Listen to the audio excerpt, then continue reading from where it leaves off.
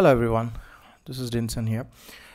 So this is a screen share from Android. I don't really like portrait videos, but portrait mode is where I could really get this working.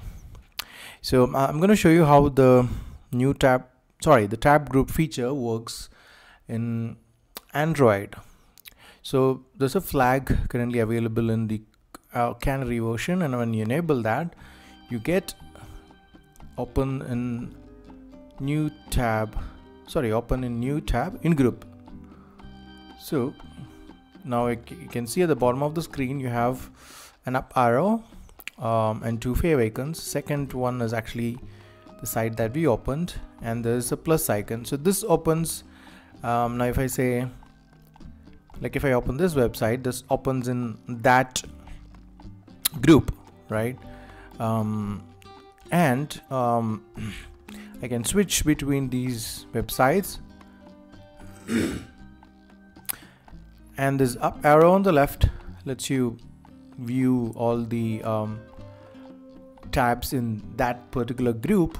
You'll see 3 tabs at the top, and then switch between them, right?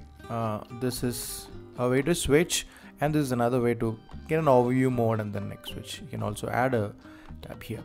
Now the usual button, the 3 at the top of the screen, this actually shows all your tabs and groups, right? Individual tabs and groups. So as of now, I don't see a way to identify which one is a group and which one is not, but you know that this is a group.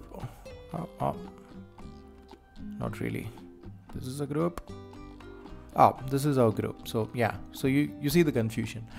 So this is how you switch between your tabs and groups, and once you are inside a group, like, this is how you switch. So if I open another link here, it opens in the same group. So those are the things that's being added to grouping.